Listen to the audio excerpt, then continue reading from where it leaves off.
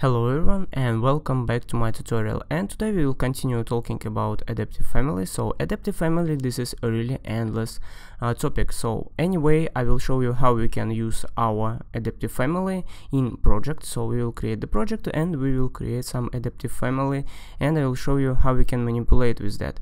So for those who didn't watch my previous video, I really highly recommend watch it before you will continue work with this tutorial, and after that just come back to this tutorial and you will understand all the stage what I will do. If not, just leave a comment and I will try to help you. So and now we can start. Let's start it. So now I no need these 2 points what we get what we did the previous video. We just will delete it. So I have 4 points, as you can see, and now we will work with the parameters.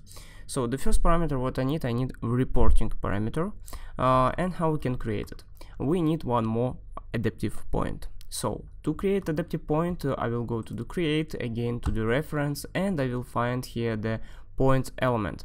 Okay, and the reference will be my level reference. So I will put my point on the level reference, I will select them, and I will make it adaptive one. As you can see here, it's on our plane in the same position like number 4, and I will place it more near to point 1.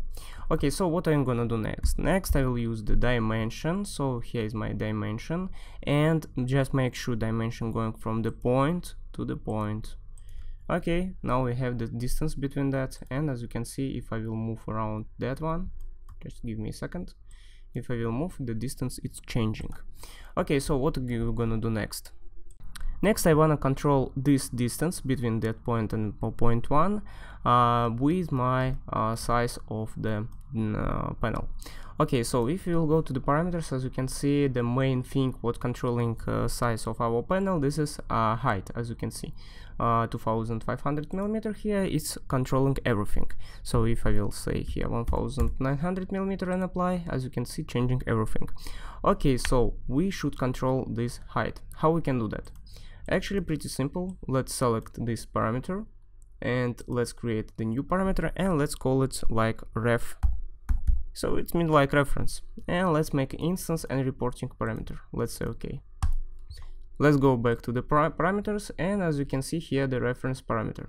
Before we will do something, I will recommend you select this parameter, go edit and switch reporting parameter. Let's say okay, copy reference parameter, paste to the height, go back to the reference parameter default, change it, and let's do it report parameter. Let's go okay and okay. As you can see, now if I will change position of this point, let's say I'll change position of this point, my height of my building is changing. I mean the panel, not building. Okay, so awesome. Now we can manipulate with the reporting parameter by only this dot. I will show you later on how it will be work with our geometry. But now I wanna make some extra thing, some extrusion on the middle. So how we can do extrusion on the middle? I mean the void on the middle side. We will go to the top view. Here we are under top view, and what the next? Next I want to change my graphic to the wireframe, because I don't want to see my surface. So my extrusion should always be on the middle side. So for that one, I again should use the points, go to the reference, find here the point element, and just put it on the middle side here, and on the middle on the other side. Okay, select all these points and make it the spline between all them. Select this line and convert it to the reference line like this. So now we have the reference line which follow our all points, as you can see, pretty well. So what we're gonna do next? Next we should find middle the point. So let's go to the reference. We will find again here the point, and let's put it exactly on the middle point of this reference line. Okay, now if you will select this 0, you can this point, you will see our normalized curve is 0.5. It means exactly on the middle. Again, we'll go again to the reference, find here the now cycle, and go the first thing we should choose the reference plane. Let's go to the set and let's pick up that side, reference point, as you can see, and let's let's select exactly this point, as you can see right now. Okay, so for example, if this dot will change position, for example to 0.3, you will see my cycle also will change the position. We will leave on the 0.5 like that, and what I will do, I will make the radius for that one. But before I will do this radius, I need to do extrusion. Go to the select first the cycle, after that go to the create form and select the void form. Select the void form, Revit asking which type you want. I want 3D one, and let's see what we have here. As you can see, negative, it's 600 millimeter. Let's make like 1500 millimeter, and positive we will do like 6 meter, so it will be enough. Okay, as you can see, it's working. Now I want change, for example, my radius. Let's select this profile, just click on that make temporary, and let's create the new parameter for that dimension. Go here and call it radius. Let's make it instance. Let's say okay. And what I'm gonna do next, let's go to the parameters and let's change to the 800 millimeters. Let's apply invalid formula. Let's say okay. So it's working, as you can see. Okay, so what next? Let's check everything. Is it working or no? So if I will changing, as you can see, changing everything, and void too. So let's change my wireframe graphic mode to the hidden line, and as you can see, we get something like that. Okay, awesome. So we should now load inside to the SAM project. So let's create the SAM project for this panel. And now let's create SAM project. Let's go to the file. Let's create the new. Let's go to the conceptual mass, because I don't want any family, I wanna just working with that one, and let's create it. Now I will straight away will go to the floor plan, and first what I need the some line. Let's create the line, like 17 meters is okay. Okay, and let's make the extrusion. I will go to 3D. Okay, so and let's prepare it. So like I will do 9 meter offset, and I will do surface divide. After that I will change my fixed number to distance, and I will do each panel like 3 meter. Why not 3 meter by 3 meter? Okay, and we get something like that. I will select all this panel, and I will change the surface representation to the nodes, because I need to use the nodes. I will go again to the plan view. I will select everything, and I will do copy like near with that. You can see now it's near. Okay, let's close now. Let's load now our panel inside to the project, and let's place it like one by one. 1, 2, 3. Here a bit hard. 4 and 5. As you can see, our panel is here. And what I'm gonna do next, I will select this panel, and I will copy it with the repeater. So we copy it, as you can see now, with the repeater, and it's working well.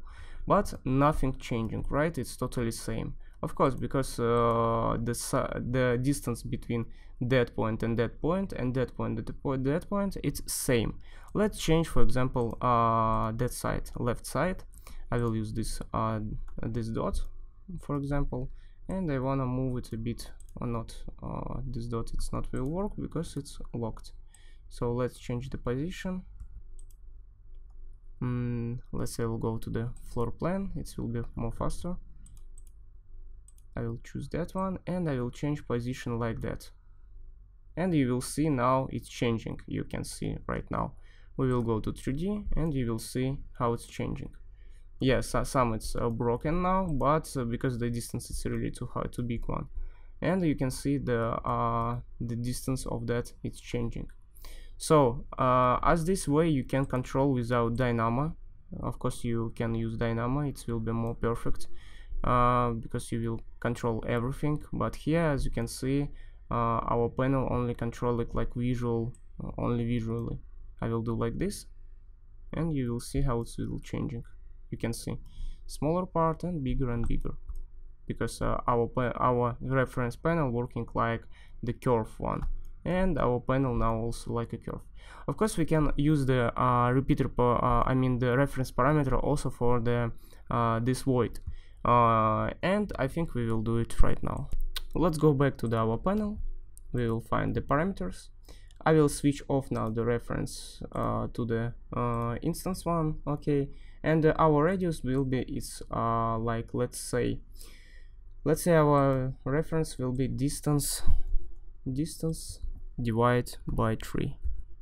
So, and this is will be whole of our panel, and the reference parameter we will make the reporter again. So it's not working like that, so I will delete it. Yeah, the simple like that. I will delete this parameter, I will say OK, and I will create it again. So let's do the ref instance.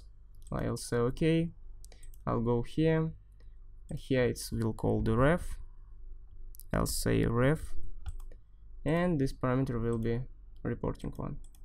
Let's say OK, let's say OK. As you can see, it was everything changed. Let's load inside of the project and let's overwrite everything. Just give you a few seconds, and now we will go to 3D view after it's finished. As you can see, if our panel more extruding, and we can see more hole. 3, I think it's a lot. I should make a bit smaller the number, but I think you get the point how to do that. I will extrude a bit and you will see how it's working. So if I'm doing extrusion bigger, you can see that my void is bigger, and of course my panel working not so well. Anyway, you know how to use the reporting parameter, and you know how to create something as that. So you can create now any parameters. I think that's it about the adaptive family. You know everything. I mean, like not like basic level, you know, like advanced level, because you know how manipulate with reporting parameters, you know how to connect point with point, and you know how to create geometry and void inside the geometry. So other things, it's already will be upper advanced level, and actually not all the people need this level, I mean the upper than you know now. So I think it was helpful for you guys. If you find it helpful, don't forget about the like and the comments, and you will find this family as always under this video. You will find the link.